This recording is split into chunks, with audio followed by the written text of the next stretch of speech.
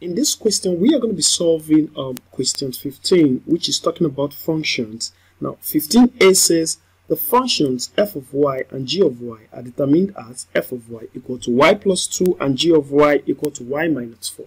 Find I, f of g of y, and I, f of g of 9.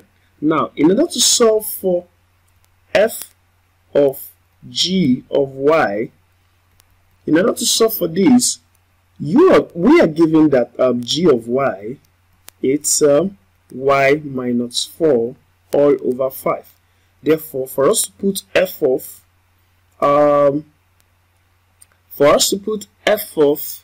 g of y, we are going to now we'll take this function and put it as y here. So this is going to be y minus 4 over 5 plus 2.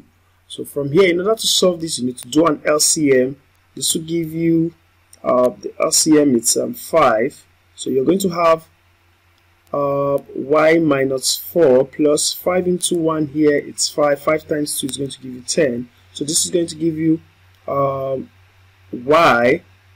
10 minus 4 will give you that's plus 6 all over 5. So your f of g of y is equal to this. Now the next question says we should find f of g of 9. Okay, so for you to solve this, all you just need to do is put 9 here, which will be 9 plus 6 over 5, and that's going to give you 9 plus 6 is 15 over 5, and that will give you 3. As easy as that, you can attempt that function question. Now, question B says if the function h of x is given x minus 4 divided by x minus 2, determine h inverse of x and h inverse of 3. So for us to solve for h inverse of x, there are several steps you need to take. First of all, the function says h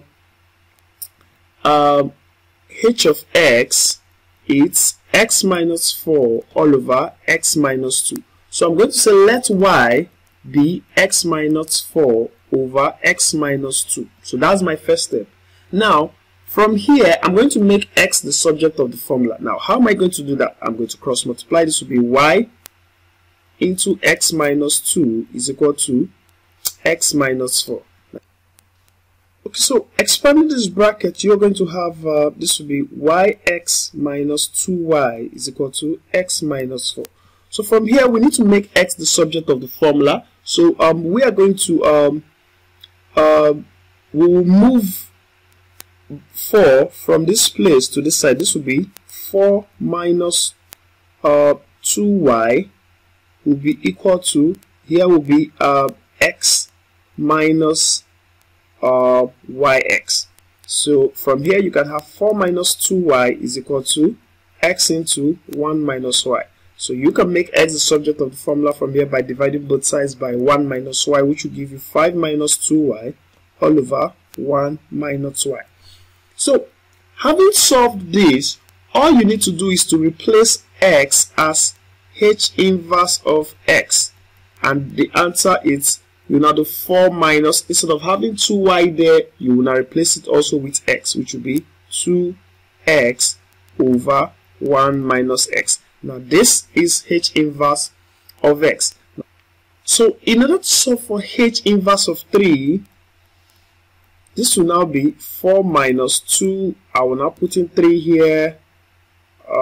This will be 1 minus 3. So this is going to give us 4 minus minus 2 times 3 will give us minus 6 all over 1 minus 3. Now this is going to give me minus 2 all divided by minus 2. And that will give us what? 1. So our final answer here, it's 1. And as easy as that, you can solve this function related question.